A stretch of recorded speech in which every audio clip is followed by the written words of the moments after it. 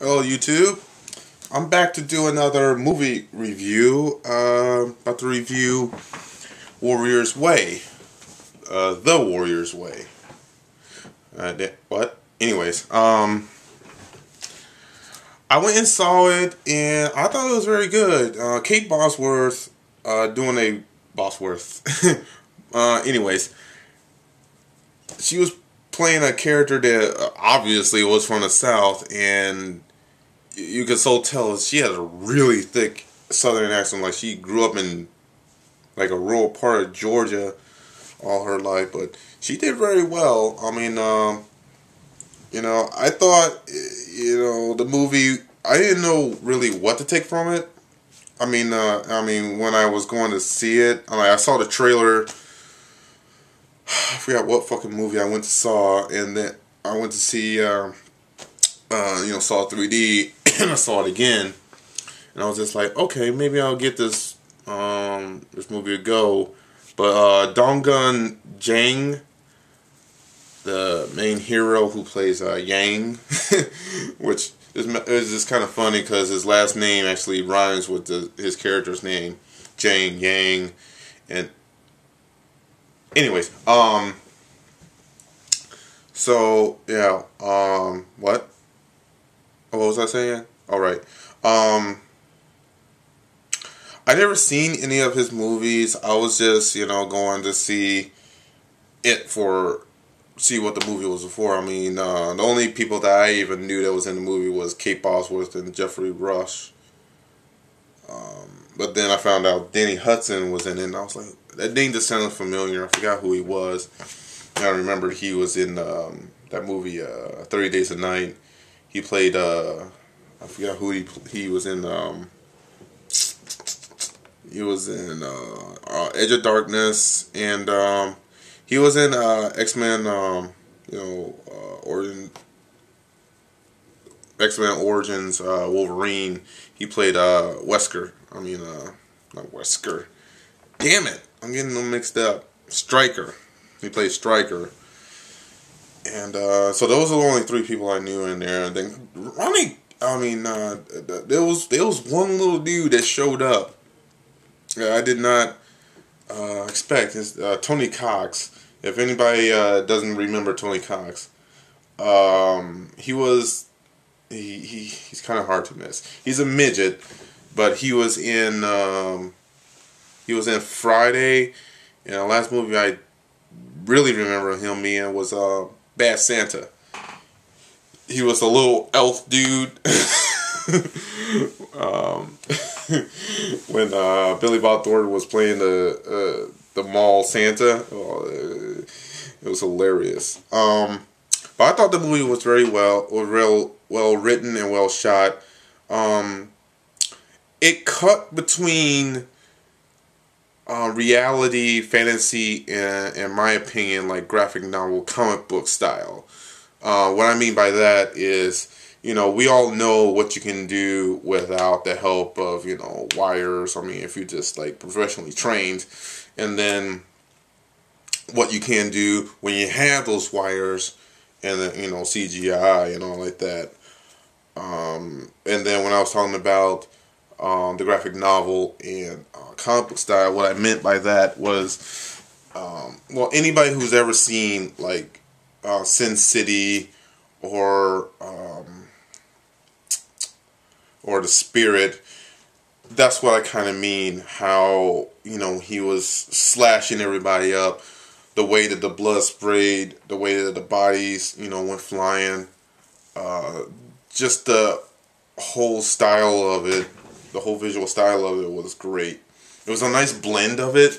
Only thing that I kind of was just going about this was there was a lot of times where they used slow motion. Now, slow motion is great when needed, but I kind of thought that they kind of overused it just a little.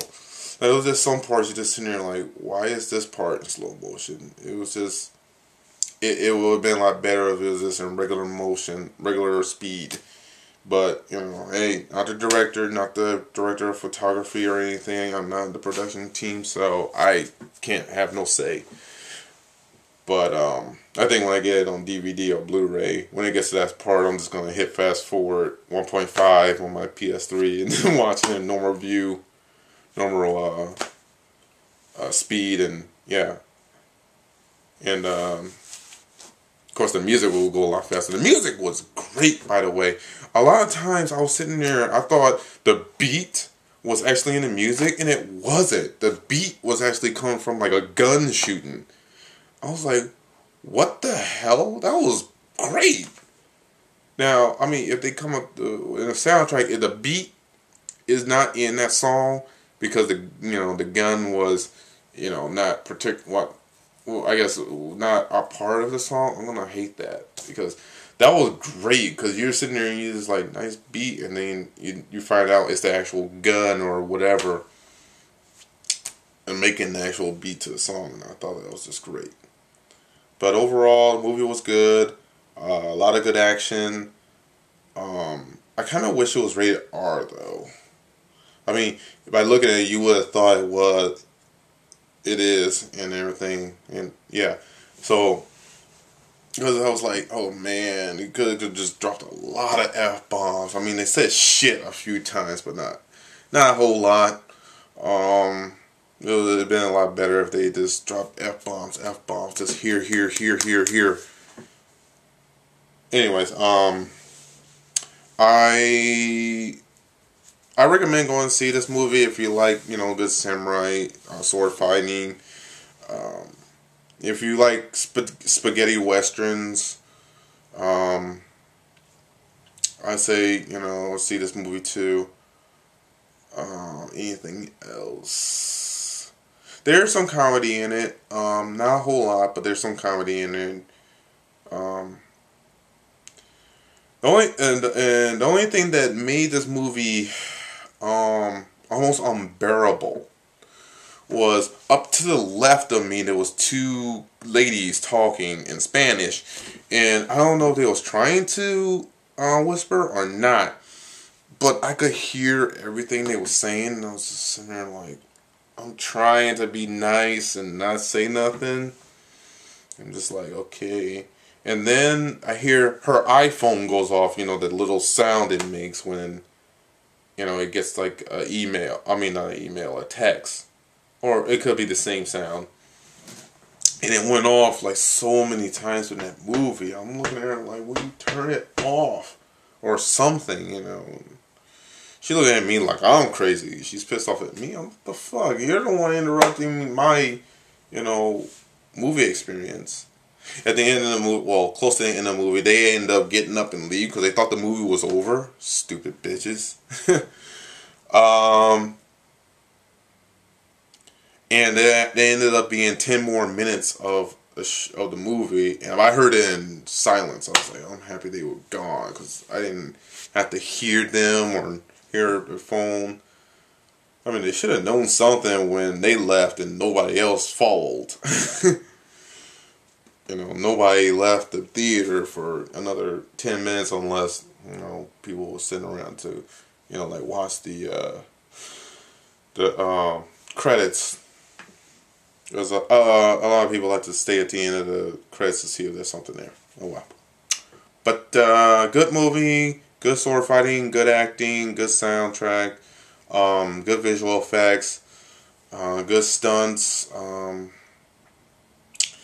good story. Everything was just good. I would say go see it. See it twice. Hell, I don't know. See it all weekend if you want. It is like almost 2 hours long, so you will be sitting there, there's some slow points, there's some fast points, fast, yeah. So, just watch it and enjoy it. Alright, talk to you guys later.